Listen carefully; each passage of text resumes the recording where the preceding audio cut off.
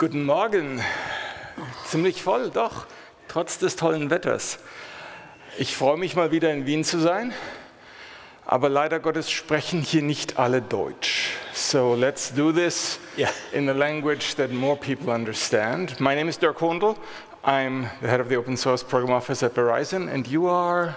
And I'm Linus, and we've been doing this pony show with Dirk now for, what, 20 years? No.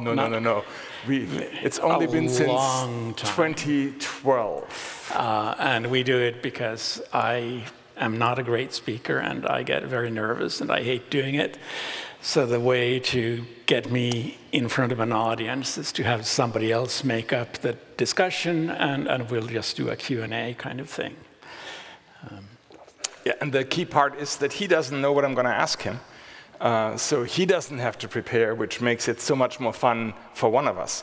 So lovely weather you guys have here. It was a wee bit windy yesterday.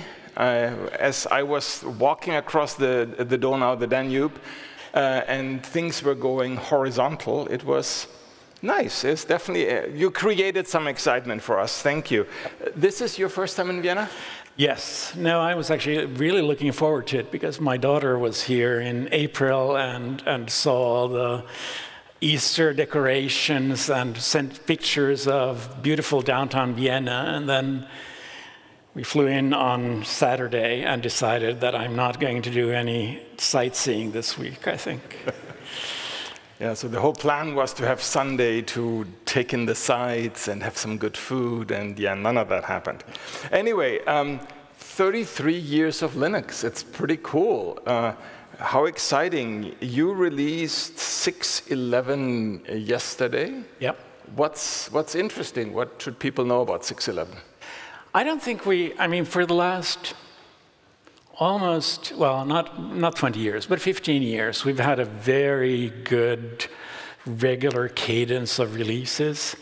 And it has resulted in the fact that I'm doing the releases every roughly 9 weeks. That means that releases are not exciting, and they're not supposed to be. They are timely, and they are hopefully very reliable, but exciting is not, I think, the goal. So for me, the excitement of doing a release is that now, the day after, we're doing all the new code for the next release, and that's the fun part, although not so fun necessarily when you're traveling. Yeah, so you decided to do the merge window on the road while traveling. And for those who are checking online, while we were waiting back there, he was doing merges on his laptop. So it is just-in-time delivery of the Linux kernel. But overall, if we look at trends, for many years we've had mostly drivers, a lot of file systems, some hardware support. So where is most of the code coming from these days? Well, it's always been mostly drivers. I think more than half of the kernel is driver support. I mean, that's literally the point of a kernel. Most people should not care unless you're a kernel developer, because what the kernel does is abstract out all the hardware details. And obviously, some of the hardware details are the actual CPU architectures and things like that. But in the end, we only have, 12 architectures? I forget, right? But we have thousands of drivers. So every single release, the bulk of the changes are just new hardware support for drivers and fixes for old hardware support for drivers. And that kind of goes without even being hugely mentioned. I do tend to, when I make releases, I do the statistics of which driver areas are the major ones. But honestly, the excitement is, it's, at least for me, it's the very core kernel. And I have been doing this for literally a third of a century now, and I'm still surprised by the fact that we're doing very core development. Like half the stuff I've merged today has been fairly low-level virtual file system code. And a lot of the discussions have been about still memory management and things that have been around forever, but the continued expansion of the hardware base, but also the continued expansion of the user base means that we're still doing very core development in all these areas that you would expect to be ready after a third of a century. So are we getting the new scheduler this time? Yes. Okay. So I have that in my pull queue. I'm probably not going to get to it today, and tomorrow is the kernel maintainer summit, so I may not get to it tomorrow either, but it's in the queue. A lot of the core developers are actually here. Well, some of the kernel core developers are here, so I got a lot of the pull requests early last week, and a number of the developers said, hey, I'm sending this early because next week I'm going to be traveling and I don't want to do development. So I'm stuck with that part. So one of the exciting things that also is happening this year is the celebration of the real-time Linux project finally being completely in the kernel after a very brief development cycle of about 20 years. Yeah, I don't think I have the pull request for the final bits in my mailbox yet, but I'm expecting that to happen this week. So, I mean, some feature, and I keep saying this, that people think that kernel development is very quick because every release, and we do that every 3 months or so, we have between 10 and 15,000 commits going into the kernel. So there is a lot of development going on, but a lot of it is stuff that is now ready, and it may have been developed over months or years, or in some cases, decades. So while kernel development is very active, it doesn't necessarily mean that you can get a new feature, file system, or anything into the kernel very quickly. There's often a long development period that people seldom even see because it happens not exactly in private. It is being discussed on the mailing list and things like that, but you don't kind of see the background work that goes into a lot of these things that then suddenly appear in the next kernel. 20 years is still a 20 years is long way, time. yeah, that's very unusual. We definitely have had, I mean, the issue with the real-time patches is that they've been touching every single area in the kernel, and that tends to be when you have issues and where it takes longer to integrate because you have to convince all the people involved, and you have to get all the drivers updated, and you have to just do a lot more work if you're not able to compartmentalize the code into one specific area. But there isn't really anything else that compares to that. There isn't another 20-year project that's happening. No, I think RT Linux has been, I mean, it's famously been in the works for a very long time. Yeah. Another topic on the kernel end that is creating a lot of conversation, let's say, is obviously Rust. And one of the maintainers stepped down last week saying, and I quote, "non-technical nonsense," as the reason for stepping down. And interestingly, there was quite a bit of argument, let's say, between the folks from Asahi working on the Apple Silicon GFX drivers and the DRM SCED people. So why is this so hard? I think I actually enjoy it. I enjoy arguments. I think one of the nice parts about Rust has been how it's livened up some of the discussions. And I mean, some of the arguments get nasty, and people do actually, yes, decide this is not worth my time. But at the same time, it's kind of interesting, and I think it shows how much people care. At the same time, I'm not quite sure why Rust has been such a contentious area. It reminds me of when I was young and people were arguing about VI versus Emacs. They still are. Maybe they still are. And should we have a poll here in the room? Yeah, no. But for some reason, the whole Rust versus C discussion has taken almost religious overtones in certain areas. Well, so a big part of this is that from a design philosophy perspective, if you want to actually write memory-safe Rust code, there are certain architectural requirements. And it seems that a lot of the older, and I don't mean age, I mean just having been around for a longer time, maintainers are fairly resistant to accepting the fact that if you have a Rust subsystem, it requires you to have certain failure handling, which they don't want to add because you say, oh, that's a bug, that should never happen. I mean, we have been doing this for over 3 decades, and C is, in the end, a very simple language. It's one of the reasons I enjoy C and why a lot of C programmers enjoy C, even if the other side of that picture is obviously that because it's simple, it's also very easy to make mistakes. And Rust is not. Rust is a very different thing, and there's a lot of people who are used to the C model, and they don't necessarily like the differences. And that's okay.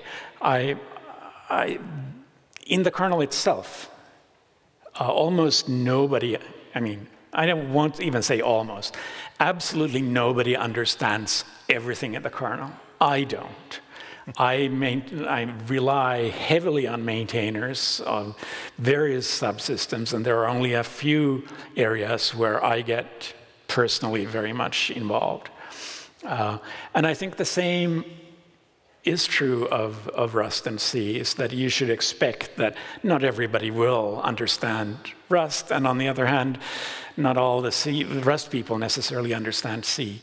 And that's okay. I think it's actually one of the strengths we have in the kernel, that we can specialize, and some people care about drivers, and very specific drivers, and some people care about specific architectures, and some people like file systems, and that's how it should be.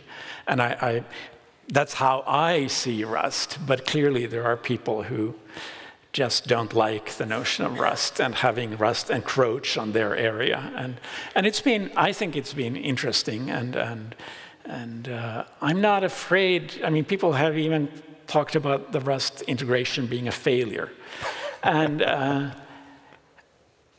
I'm actually, I don't think, we've been doing this for a couple of years now, so it's way too early to even say that. But I also think, even if it were to become a failure, and I don't think it will, that's how you learn. So I see the whole Rust thing as positive, even if the arguments are not necessarily always. Yeah, and I mean, the challenge really is the idea that a memory-safe architecture makes certain assumptions about the infrastructure.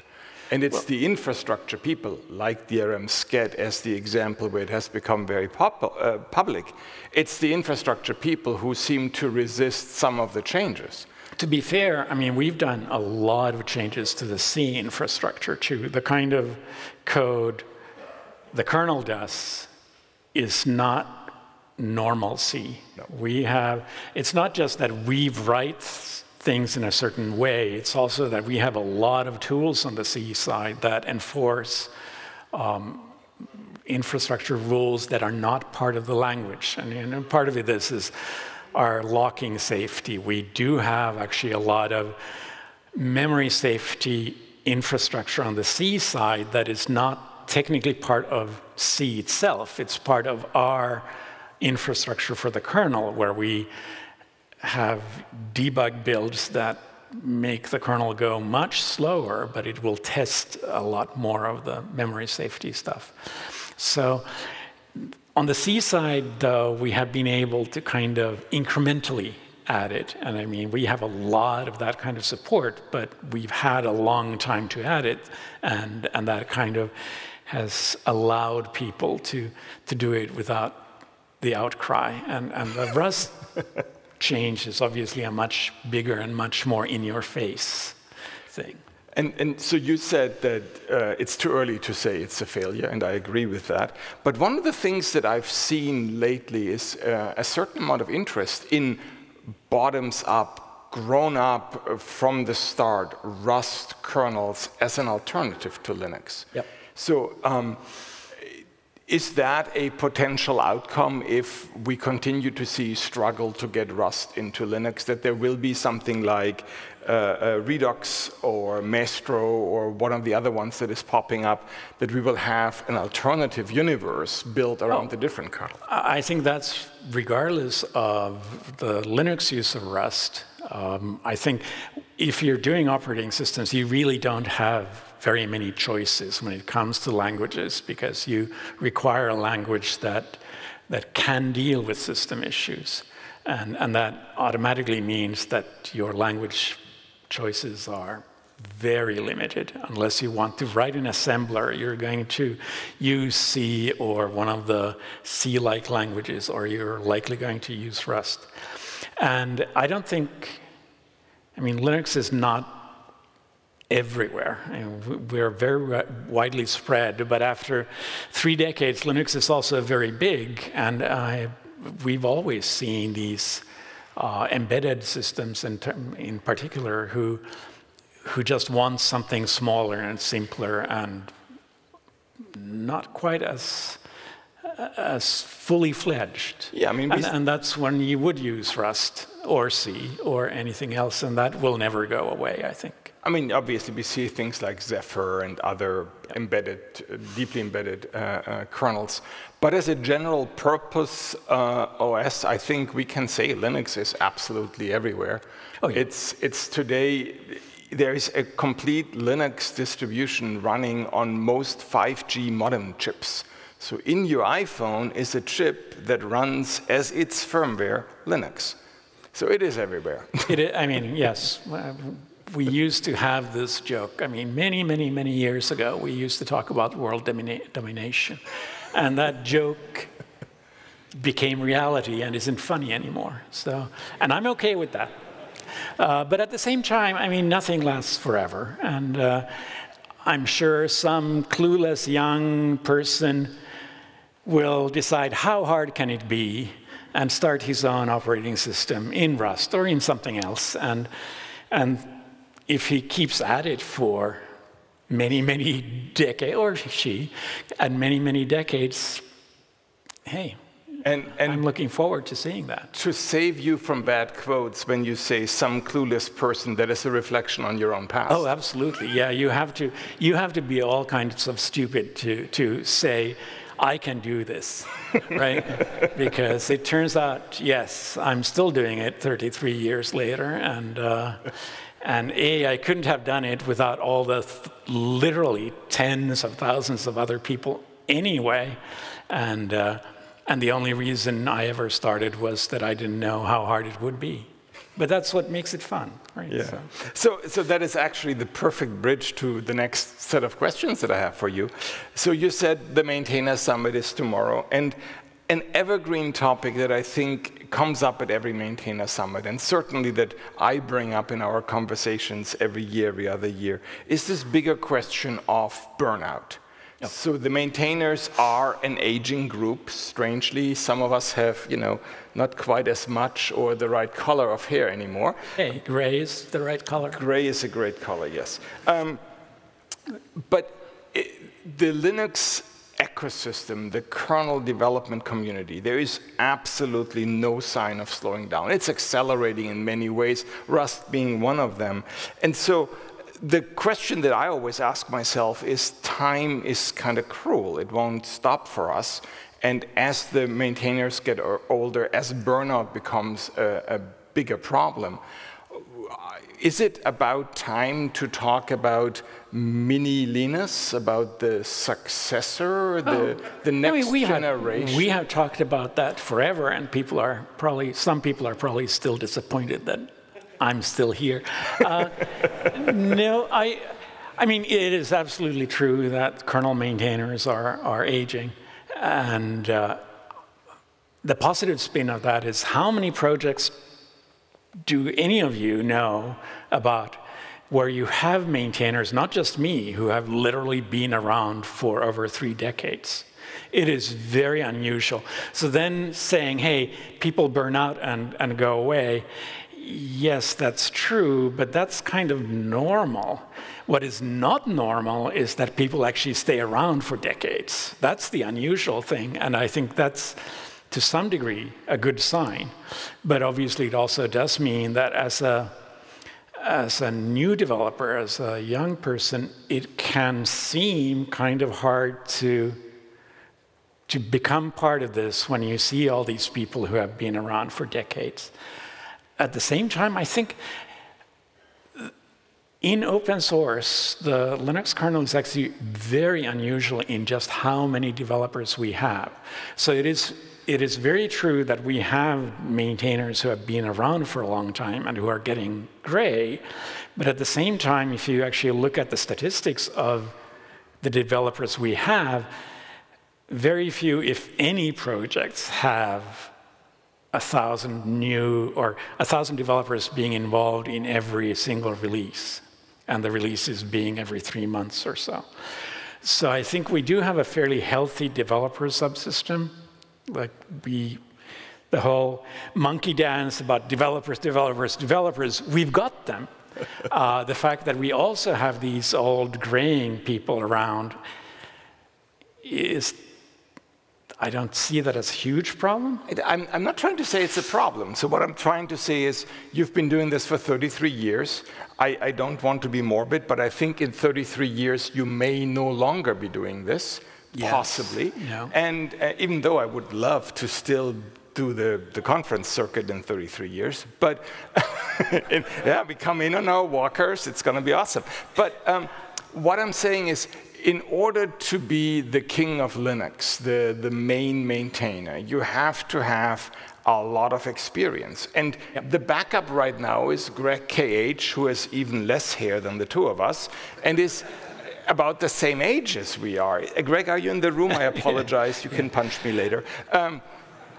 But what I'm saying is, how do we get the next generation to gain the experience so that in 10, 15, 20, 30 years, your role can be handed off to somebody else? It's that sustainability that I'm asking about. I think part of the issue with us having a lot of developers is that we've always had a lot of people who are very competent and could step up. I mean, you mentioned Greg, but the thing is, Greg hasn't always been Greg. Before Greg, there's been Andrews and Allens, and after Greg, there will be Shannons and Steves, who knows?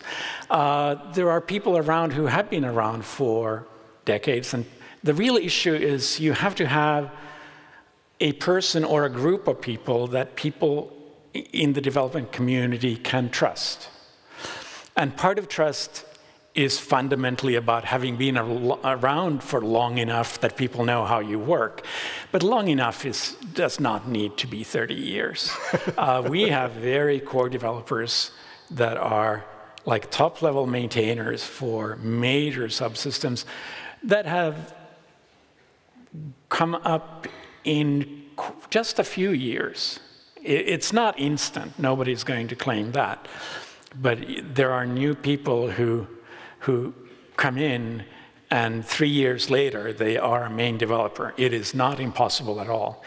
Being a maintainer is not as glorious as it sometimes can seem, right? And there's a lot of people who would be more than happy to get new people in and come and help. And sometimes people are more afraid of kernel development than they really need to be. Yeah. I am sure a lot of people are currently Googling Shannon and Steve as first names of kernel developers to know who you're talking about. They were random names I made up. Just out of interest, how many people here are actually kernel developers, have sent in patches? Oh, that's a lot. I mean, kernel developers are odd. We know that. But I mean, we're not so unusual as to be unheard of. And it is the most interesting thing you can do, I'm convinced, still. Yes, yeah, we all know kernel development is the peak interest of things a person can do. So I'm Why sorry. are people laughing at that? I should not have repeated that sentence.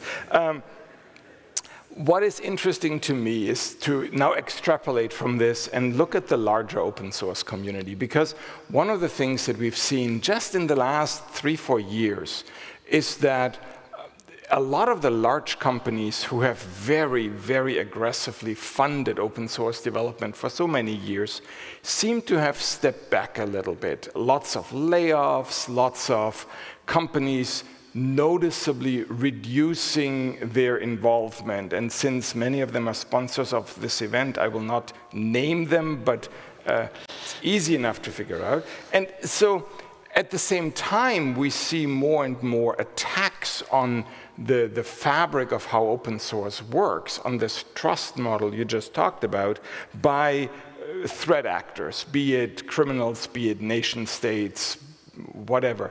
So to me, this overall question of how can we improve the health of the idea of being a maintainer in open source is something that I'm very interested in.